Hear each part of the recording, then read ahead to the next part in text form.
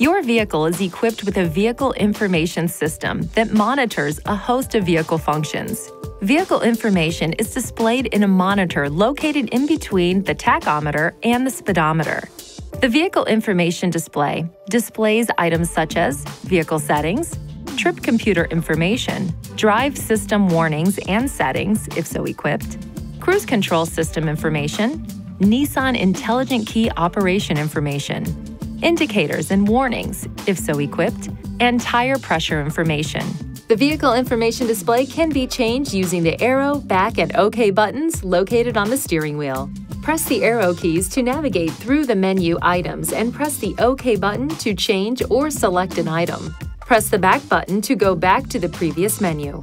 When the ignition is placed in the on position, the following screens are displayed: Home, Range, Trip Computer, Tire Pressure Information, AWD if so equipped, Chassis Control, Compass, Fuel Economy, Audio, Settings, Driving Aids if so equipped, and warnings if there are any present. The Settings mode allows you to change the information displayed in the vehicle information display.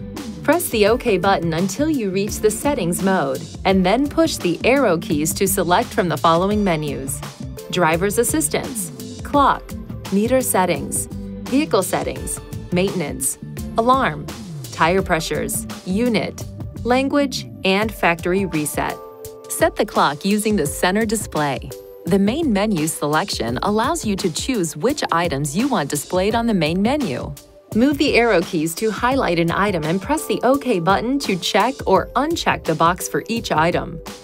To reset the fuel economy, use the arrow keys until the fuel economy mode appears and then press and hold the OK button. Now, highlight fuel economy and then press the OK button. You will find this display feature just below the vehicle information display. It records the total distance a vehicle has been driven as well as the distance of 2 individual trips.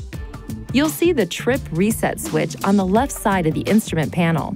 Push it to change the display from trip A to trip B and back again. Press and hold the button for more than 1 second to reset the selected odometer.